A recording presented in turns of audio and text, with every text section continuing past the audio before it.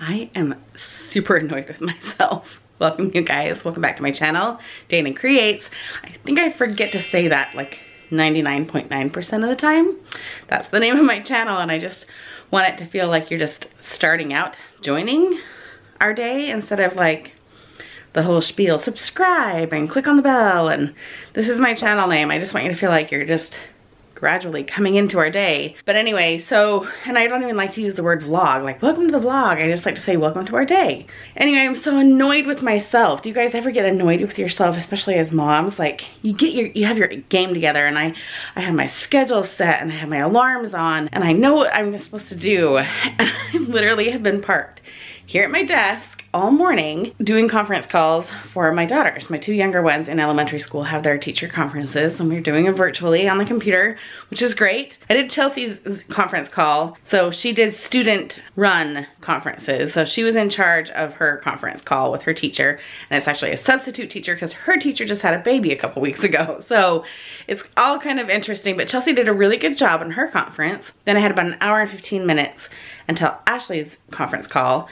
So I worked for an hour or so, and then I stepped away from my desk, I'm not even kidding you, for like 10 minutes to go and help Ashley pack a little snack lunch type thing to put into a cinch bag to take with her as she walks around the neighborhood. It's beautiful outside, it's sunny. I don't know if you can tell. There's a lot of sunlight out there, and they just have a free day off of school to play with their friends. All their friends are gonna be home today. And just that 10 minutes of stepping away from my desk unclicked my mind from what I was doing. And I just completely blanked on the rest of my schedule. And so I sat down at the desk again. I came back in here after they left, and I just continued what I was doing. And then all of a sudden I was like, I'm supposed to be doing something 40 minutes after the call. 40 minutes after I was supposed to be on. And I feel like I'm in trouble with the teacher. Like I've emailed the teacher and I'm like, I'm so sorry, I can't believe I missed it with you. Cause she sent an email, hey, in case you don't have the link, I'll be here for another half hour waiting for you, wasting my time. And now I'm like just scrolling, like waiting for her to reply back to me to reschedule, because I just feel so bad for wasting her time. I mean, she's at home, so she could probably like leave the computer turned on and step away for a second, you know, but I'm still wasting her time. And it's like, time is like my thing. I'm on time. I show up early. I don't waste people's time. I get annoyed when people do this to me. So annoyed with myself right now. I guess it's kind of a, I don't know, like it's a good thing that I have, you know, extra time, and I can just tell her I can schedule this appointment anytime she's ready, because I've done all my dishes, I've done all my laundry, I've done all my chores, the kitchen is clean, the living room is clean, and I literally have no videos to edit, like nothing. I have nothing left to do. I should start working on our end of year, like year in review. Do we really want to review 2020? I was thinking about that in bed last night. Do we really want to review this year? Do we really want to rehash it? I don't know. I don't know that I want to. So I think I'm gonna like sit down and hang out on the couch with Netflix or something, because it is 12 o'clock and I got nothing to do.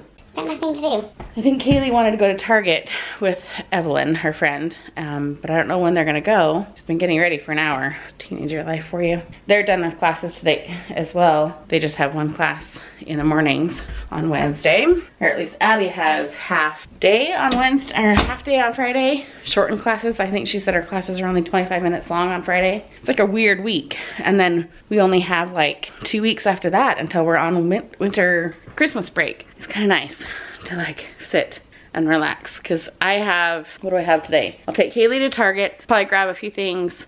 I have my advent calendar, and the kids have all informed me that I haven't put candy in it. I no longer worry about telling them that Santa needs to put candy or the elves need to put candy in it. I'm like, I put the candy in it. But I haven't put the candy in it. So I need to get some Hershey Kisses or something for them. I have a drive-by activity for church tonight. I think they're just giving us a gift or something, and then like some hot chocolate. I don't even know. And then I have to rush back home tonight to get onto our book club Zoom. We're gonna do our book exchange. Oh, I need to get a book. That is like the #1 thing I need to go and do, because we're doing a book exchange that we do every year, and then our book voting for our book picks for next year.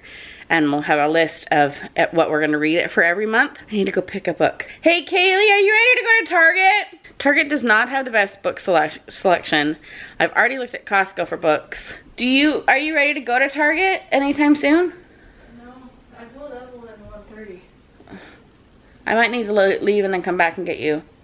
Why? I need to go find a book. Can she be ready sooner, or are you just not wanting to get ready? I'm getting ready right now. I just don't want to. She's not a morning person, so. It's noon. Yeah. Okay. So are you. But I'm not like. You know, go get ready. All right, I'll probably come back and get you. So normally with our book exchange, oh, this is a horrible light. Let me switch and come over to a comfier place. Better lighting. Then you can see my stockings. That's good. I should just redo that whole clip. Have this be where I film from. So normally we do like a white elephant gift exchange for this book club, and everyone brings a book. We don't like make it a white elephant gift. It's an actual book that we want to read, whether it's one that you suggest for the next year or just a good one that you've heard of, and wrap them up and put them in the pile, and then everyone draws numbers, and then you play it like white elephant, where everyone unwraps a gift, and then you can steal the book, and then you have to get a new one from the pile, and the books can get stolen twice, and then at the end, the last book, you know, the last person to go gets to choose from all the books and steal something. But how do you do that virtually? And so we've been trying to figure out how to do that, and my friend we were all gonna drop off books to one location and have one person open them all up, and we're like, that's just dumb. So we're all just gonna wrap up our own present and then give ourselves a number. We'll just go through the numbers and we'll do the same thing just virtually. And we'll unwrap a gift. If someone chooses our gift, I'll unwrap it for them and they can see the book. And then if someone wants to steal it, then they steal it virtually. And I think we'll just have to like put sticky notes on each book of who has it at any given point in time. Because I know I'm gonna forget what book I've stolen or whatever, because I can't physically hold it. It might be a little bit crazy. We're also going to discuss Where the Crawdads Sing. What is it called? It's by Jojo Moyes. We didn't get time to finish discussing it last time when we discussed America's First Daughter. Have you guys read that yet? I told you to go and read it. So I want everyone to leave me a comment down below if you have read America's First Daughter yet, or have any interest in reading it. And if you probably don't live in the United States, you probably don't have any desire to read about our presidents and their daughters, but it's a really good book. I wish I had time to like ask you guys for book suggestions before tonight, but I don't, because this is going up next Tuesday.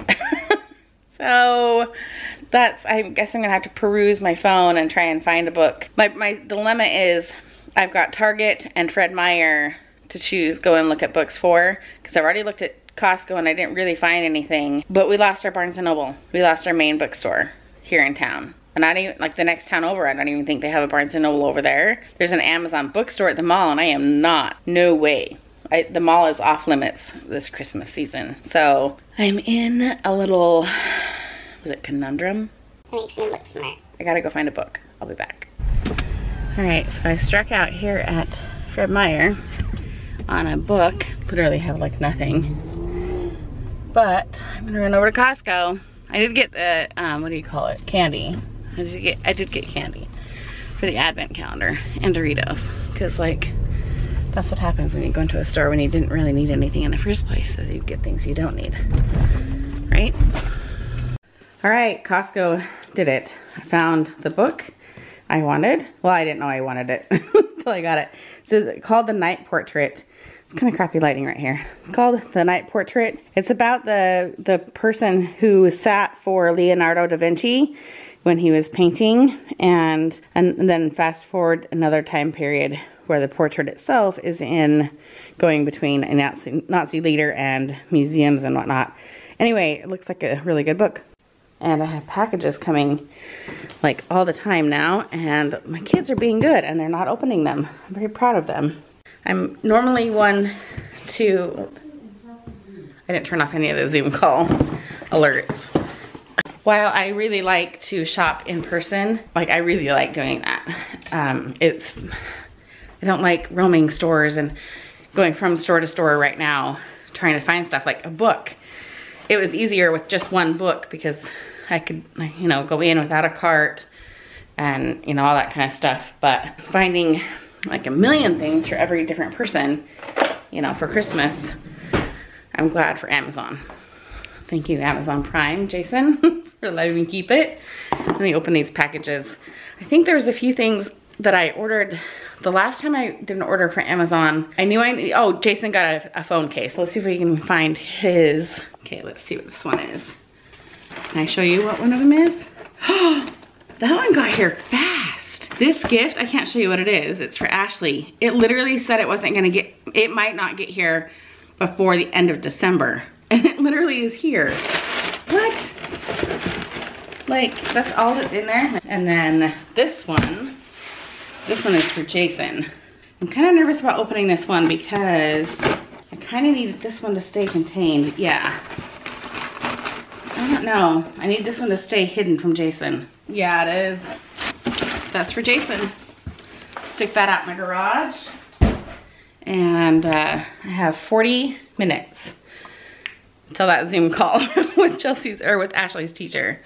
I'm not gonna miss it. So I'm gonna go and relax. I never sat down with Netflix before. I went immediately out to try and find that book. So I'm gonna go and watch Netflix for 25 minutes and then get on the computer and make sure I have the link ready to work. Oh, and I have to wrap that book. I'm gonna gift wrap it in. Let's do that really quick. All right, so I've got this cute bag. I could just wrap the book, but I want to be able to unwrap it to show what book it is on the call, but then be able to still deliver it cute as a gift to the person who ends up getting the book. We will do a gift bag and we'll just put it into tissue paper because then I can rewrap it. There.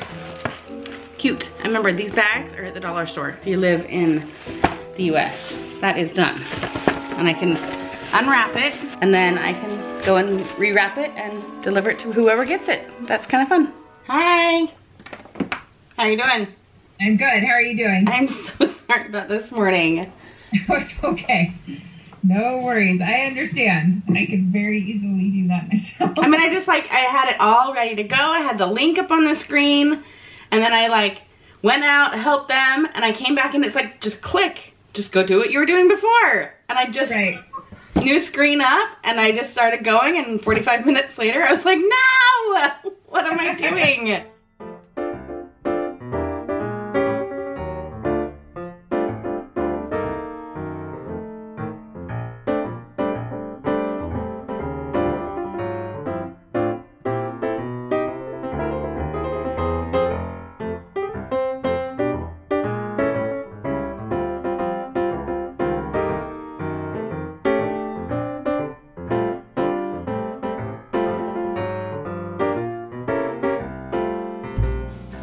I hope my kids don't realize I'm out here. Because I'm not really ready to go in at all. So I knew going to this drive-by Christmas party for the women at my church was just that. It was gonna be a drive-by and there were gonna be 4 or 5 ladies that are in charge and that we would get a gift. And I'll show you all the little things that I got, including my hot chocolate, which I might start drinking now. I couldn't drink it before because I had my mask on. Oh, that's good. But I knew it was just that. I knew it was a drive-by. I knew we shouldn't get out and be in groups. I knew that I would only be there for 5 minutes, if that, and that cars would line up behind me and I'd have to hurry and leave. I knew all of that, but let me see if I can get a light on in here. Maybe that's not what I want. There's like a little, and my face is done. Maybe we'll turn this off. And I knew that, and I'm wearing my sweats. Like, I knew that that was the reality of what Christmas, you know, parties are gonna look like right now. They're gonna be virtual. They're gonna be like our Christmas exchange tonight, you know, for book club. It has to be virtual. And it's just, I went to the activity with this, I was very excited and I had fun music playing when I was driving over there. And I was very upbeat and I left like almost crying because it's like, you know, you start to realize I can't do this activity, I can't do that one, I can't do that one, I can't do that one. And when it comes to Christmas, that's just so sad, you know, that I can still have Christmas like the feeling of Christmas in my own home, and I can drive around town and can see lights, which I think we're gonna have to do more often. I think we're gonna have to go back to like night driving as our family activity, because like we did at the beginning of quarantine. Because it's just sad to like know that, you know, there's no big parties to have and family over for, you know, dinner, or, yeah, it's just sad. And it just was upsetting, and I know that no one is doing it to you. It's just that, you know, I mentioned to the ladies when I saw them tonight, I was like, I just wish I could park my car and get out and like, you know, just stay and chat and hang out, and I'll wear my mask. And it was very much like, okay, well, why don't you just circle around in your car and go through one more time then? It was definitely like a no, don't stay. And I know that's not personal, it's just hard to like, I miss my friends, and you know, it's hard to only see people on the computer. And that's just our world right now, right? You know? And that's hard when you kind of just are stuck inside all the time. And I think it's also hard knowing that some people aren't. You know, some people aren't obeying. Some people are having family parties, and they are having family over and friends over, and they're all going out. You know, there's a jealousy to that, except that it's not okay to be doing right now. So I have like all these mixed emotions inside, and I'm trying to like, I don't want to get upset, like, because it's just stupid to, because there's no way around it. You know, it's just what our life is like right now. But I'm gonna go do this virtual book club now, and well, that literally took me not even 20 minutes to go and do all that. 10 minutes to drive there, 10 minutes to drive home, and I got like 1 or 2 minutes of saying hi. So, and my kids are all still awake, and they don't have school tomorrow. Well, 2 of them don't have school. And I don't need to go to Target, and I can't go wander around anywhere, and oh, so I guess I'm going in. I guess that's my sign, right? So this is the cute gift that they made for us, a little ornament. It's really cute. I'm betting that's an actual piece of wood from her house that she probably just chopped up. It's a really cute ornament, and it's totally my style. And then they gave us a little goodie bag. I wouldn't be surprised if they found sanitizer. No, they didn't find any more sanitizer. And a cute little, the decision to believe is the most important choice we ever make. And then hot cocoa. So that's kind of fun.